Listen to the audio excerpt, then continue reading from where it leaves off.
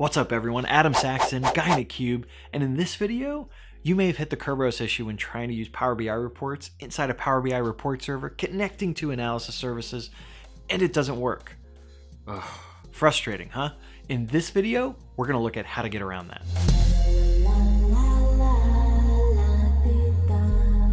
Data Insight Summit was last week. For those that attended, I hope you had a great time. I was not there, and I was really bummed about it. I slipped on the staircase, hurt my back, couldn't go. I'm better now. If you want to help out with the birthday video for Power BI, I'll have a link up here for a video of like what you need to do. You can still send me stuff. Some people already have, and it's pretty awesome. So I'd love to have you be a part of it. Check that out. But let's get into how to work around this weird Kerberos issue. So the issue is, if I have a Power BI report connecting to an Analysis Services Live connection inside a Power BI report server, when you try and do that, you may get an error. If Analysis Services is on a different machine and you haven't set up Kerberos and Constrained Delegation properly, it's gonna fail on you. And so I did a video a while back of how to actually set up Kerberos Constrained Delegation to get this to work. There's a link up there for that video. So if you wanna get Kerberos working on that, you can definitely do that. Check that out. We have a doc on how to do it as well. But what if first off, you don't want to set up Kerberos, or what if you do want to set it up, but you don't have the rights to actually go into Active Directory and configure all of it? Let's look at what option you have to get around that. And really this comes down to data sources inside of Power BI report server. So without further ado, let's jump into it. All right, let's take a look at Power BI report server and see that error message that I'm talking about with the Kerberos failure. We're at Power BI report server. If I just go click on my Star Wars report, which is the Power BI report that I have on the server, we'll go and run that, and boom, something went wrong. If we go show technical details, you will get an error message that indicates that you hit a Kerberos issue and that you need constrained delegations in order to do this. That makes for a bad day. So let's take a look at why we're getting this error message. So if we go back to the report, we'll go click on the ellipse here, go to manage, go to data sources, and you'll see that what we have selected is as the user viewing the report, which means we're going to take whatever that Windows credential is that we signed in with, and we're just going to try and pass that to the data source itself. And that's where the problem comes in, because you need Kerberos in order to do that. And specifically for Power BI reports, you need constrained delegation configured to do that. So like I said, I've got a video on how to get that set up if you want to go take a look at it, if that's really what you want to implement. But if you're in the situation where it's like, look, I can't do this, this is not something I want to do, what other way can we get around this?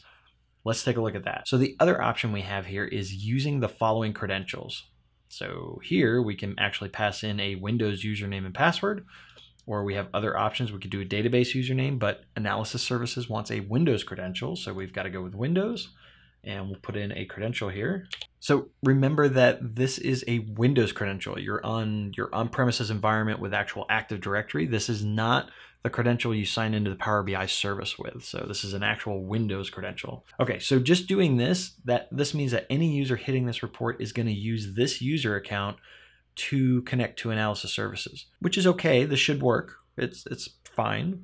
But if you want to actually take advantage of row level security, if you've defined that with inside of your model and or auditing of who's doing what, we want to use the actual user that's trying to view the report. So there's a checkbox underneath this called log in using these credentials, but then try to impersonate the user after viewing the report.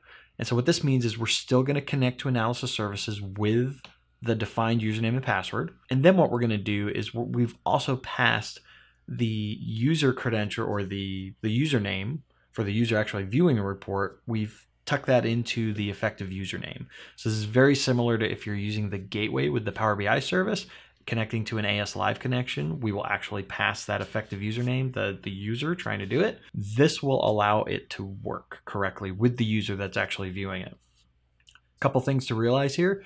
The account that you're using has to be a server admin in Analysis Services. So this is the same requirement that we would do if we were using the gateway for Power BI service. So those requirements still apply, because that's what effective username needs to be able to actually work. It has to be a server admin, and it has to be the Analysis Services box. Everything has to be in a domain. Okay, so let's go ahead and check this box. We'll say, yep, go ahead and we're going to use effective username.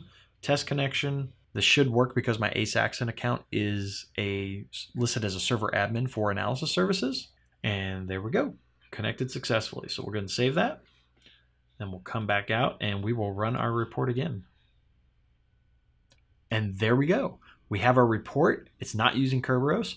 We're using effective username to impersonate the user that's actually viewing the report. And the account that we're connecting with is a server admin with inside of analysis services. Not too bad. Let me know if you have any questions about this. You can leave that down in the comments below, and I will try to answer that to the best of my ability, or other people in the community may jump in and help answer it as well. If you like this video, be sure to hit that like button. Hit it hard if you want. If it's your first time here, be sure to subscribe for more great content from both Patrick and myself. And as always, thank you so much for watching. Keep being awesome, and we'll see you in the next video.